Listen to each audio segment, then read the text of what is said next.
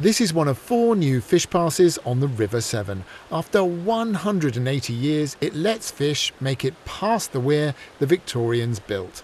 Right here we're at Diglis. This is the furthest downstream pass and the largest weir. Upstream of here we've built another 3 fish passes at Beverley, Lincoln and Holt. And we've unlocked 158 miles of habitat that has been off limits to fish for the last 180 years. A migratory fish called the shad is the key marker species for the success of the scheme. 757 went past this window under the River Severn last year.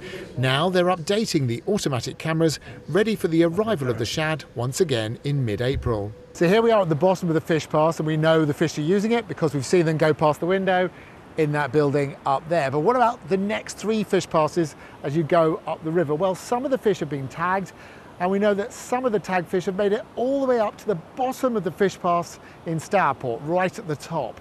But have they got beyond there? Well, they've done DNA testing of the water beyond that final fish pass, and that reveals the shad are in the river up there.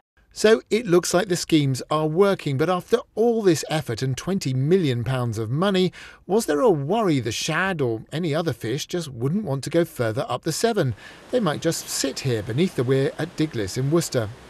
There are always in the populations what I call pioneer fish, fish that want to push upstream as far as they can, and it's that small percentage of the total run which are the ones we're now starting to see come up through the weirs and the fish passes that we built on the navigation weirs.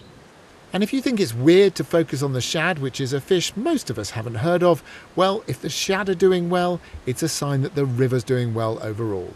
The fact that they can now get up all the way up the river means that not only can their population start to recover over the coming years, but it's also going to have a really positive impact for all of the species along the river.